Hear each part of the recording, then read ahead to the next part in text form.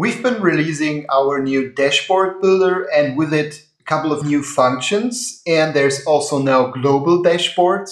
There was global dashboards before, but with some really new cool features. One of this is global dashboards and making them public so that everybody can view and access them without the need to register or to sign up on Datacake or have a Datacake account.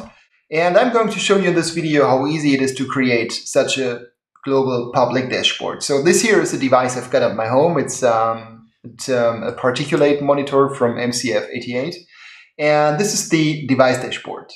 So to create a new global dashboard, you simply select Add Dashboard from the sidebar, and you provide a title, and you can choose if you want to have it public or not public. And the link will be shared or created after you pressed Add Dashboard. So this is how it looks for one of my dashboards I've created. You've got the option to set multiple and different widgets here, and in these widgets you can select the device and the field that you want to display, and you can also change the appearance like icon, the gauge, and the time frame. Time frame means things like averaging, sum, maximum, minimum, and so on, but more on that in a different video. And once you've created that, you get also the options to create multiple tabs in your workspace. So these multiple tabs are somehow like sub-dashboards in your dashboard, and during editing you can switch to these tabs and then have different things, like in this case the map. Let's change it, the style a little bit more so that we have maybe like a satellite, no, let's leave like auto view. It adds some nice color in here, and in all the different tabs. So I've created one of these dashboards for my home.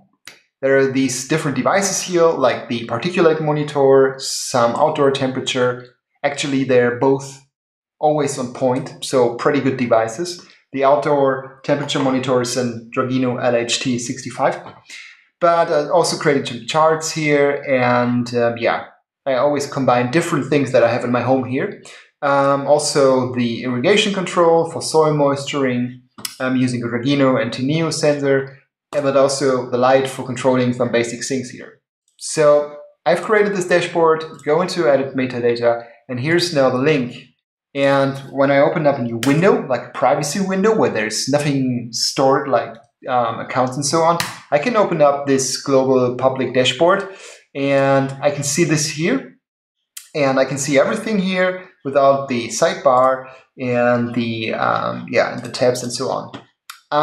The switches are also in the global dashboard, but they are not working because we don't want to have switches in the global dashboard, the public version, because then somebody who steals the link or has the link or finds the link could control things here. So this is not working.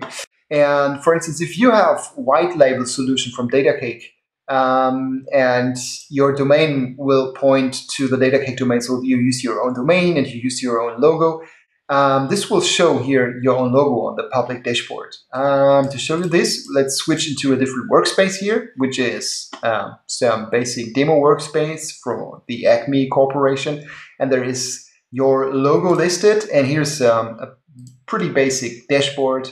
And when we copy the link here and enter this into our web browser, it doesn't show the Datacake logo, it shows your logo. And on your Whitelabel, we will remove also this banner here, and there are more features available. So this is basically how easy it is to create dashboards, make them public, share these links with everybody, and integrate all these different widgets on Datacake.